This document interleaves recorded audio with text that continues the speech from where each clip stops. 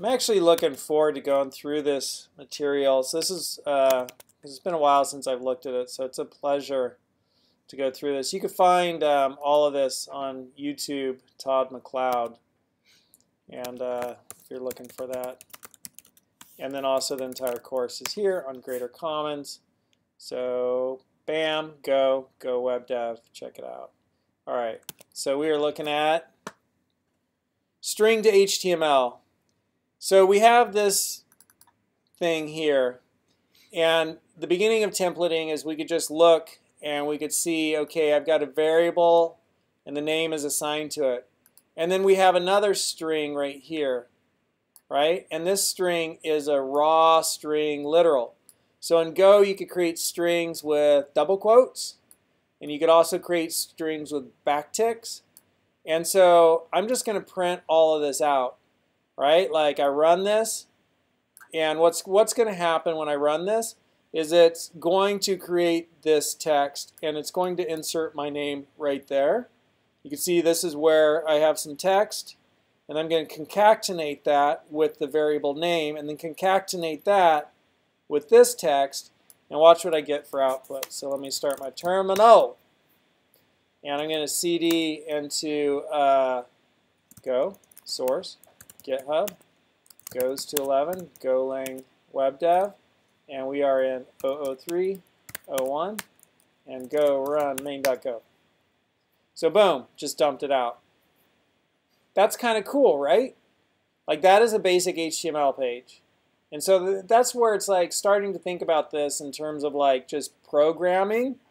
Like, look, you know all that. How many people are like tremendously relieved? It's like, well, that's simple. That's just like two variables and string concatenation and print it out. How many people that looks completely understandable to you?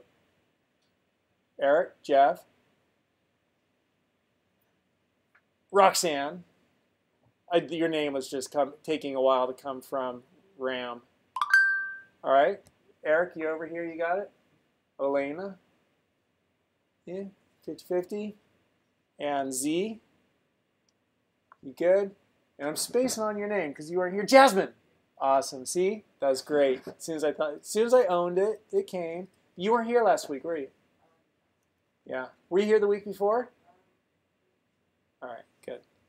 All right, so most of us are there, and the rest of us will keep getting exposed, and it'll start to make sense. It didn't make sense to me the first time I was learning programming.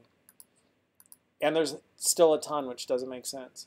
So the next step would be, okay, I'm going to do the same thing, name, and instead of fumped print line, I'm going to fumped sprint, which is string print. It's printing to a string. And if I want to see how that's defined, I could just click on it by holding down Command, and it takes me straight to the definition. And this is the Go that was used to create the Go programming language. So you're looking at the code that created the Go programming language. And this is the exact same thing you'll see in the documentation when you go to Go Doc. Bumped. Nice of it to come up for us. And we look at the index, and we have sprint right there. And sprint is string print. Sprint formats using the default formats for its operands and returns the resulting string. Spaces are added between operands when neither is a string. So this is the func signature. It's a function with the identifier sprint.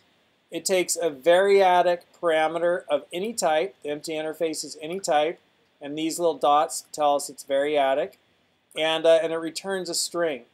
So this text right here, sprint formats using the default formats for its operands and returns the resulting string. Spaces are added.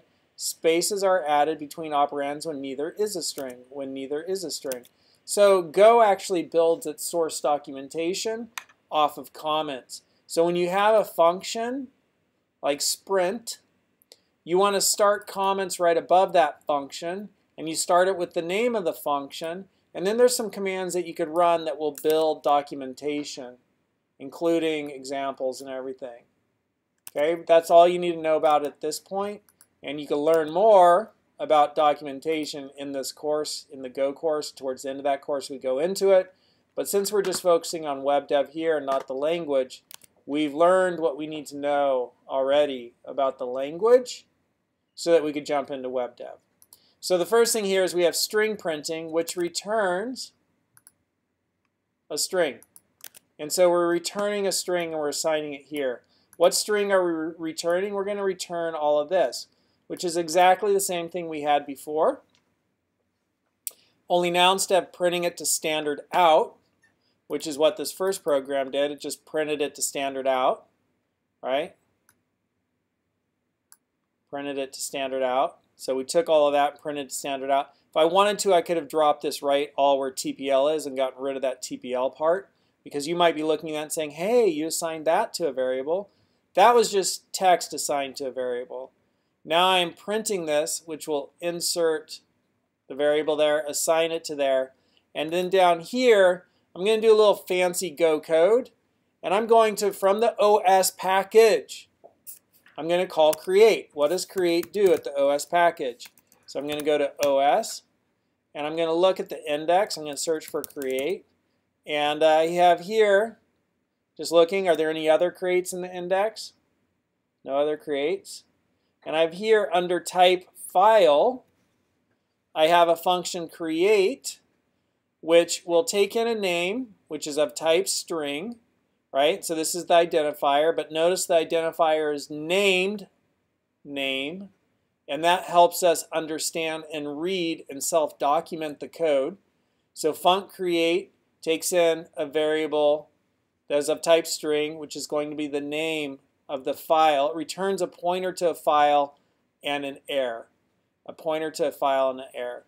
So when we look at that, we have OS create, and I'm passing in a string, which will become the name of the file, and it's going to return a file and an error, and I called it NF for new file. For error, all you need to know at this point is we're going to do something like if error is not equal to nil, then we're going to log fatal, we're going to shut our program down, and we're going to say error creating file and then report that error, and we're done. So you can look up here at the imports, I have package log. So let's just go take a look at that for a second. And so this is code that's all already written. You just get to use it. And we were using fatal. Here's the index. So there's the index, right? And so we had log, fatal. And log fatal is equivalent to print followed by a call to OS exit 1. So OS exit, we'll also look at that in a second. So OS, we are at log. Fatal right here, fatal F, fatal line. Fatal is equivalent to print followed by call to OS exit 1, right? And so if we look at OS exit, and this is literally how you learn to use the Go language. Here we have OS, package OS, exit, and exit causes the current program to exit with the given status code. Conventionally, code 0 indicates success, non-zero an error. The program terminates immediately. Deferred functions are not run. Okay? So I come back here, and I see this, and I've got OS create a file called index, return a new file and an error. If the error is not nil, meaning there is an error, we're going to shut this program down with log.fatal. And it's going to print out error creating file. It'll print out the error. And then after we've done this, we're going to defer new file close. So closing resources in programming. Closing resources in programming. Closing resources in programming. Why would you want to close resources in programming? Who knows?